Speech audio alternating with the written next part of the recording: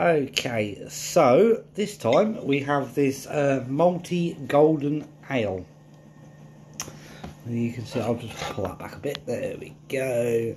So again, this is the Thoughtful Forager. Now, I've had 2 of 3 and I've enjoyed every one of them. Let's crack it open. And just so you know, it is printed here that Stephen is a premium quality. So, again, we're looking at quite light colour.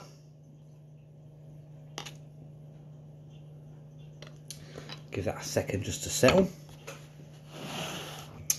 Okay, so the spiel on the bottle says Liberation Brewery, the Channel Islands, Malty Golden Ale at 4%. There we go. A balanced beer with a citrus aroma and a hint of biscuit taste. Discovered on the Channel Islands, Liberation Brewery produces crisp golden brew known locally as Liberation Ale, with the finest Maris, Otter and Lager malts, adding Golding, Syrian Goldings and Hallertau Hersbrucker hops. Now, with it being called the Liberation Brewery, I was going to call this the Auschwitz.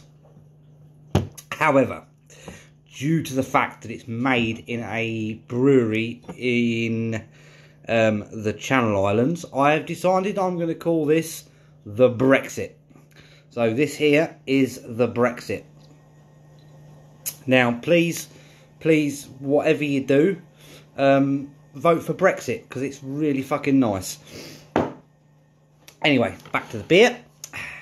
As you can see, it's dark, a bit darker than the last one, only by a tad. Smells a bit like a cross between a digestive biscuit and a rich tea. Yeah, the Brexit smells like a biscuit.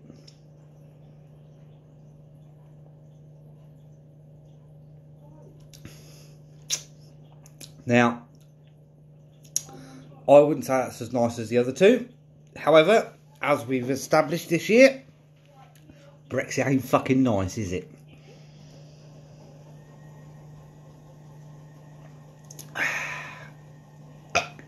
Oh, morning, Vicar.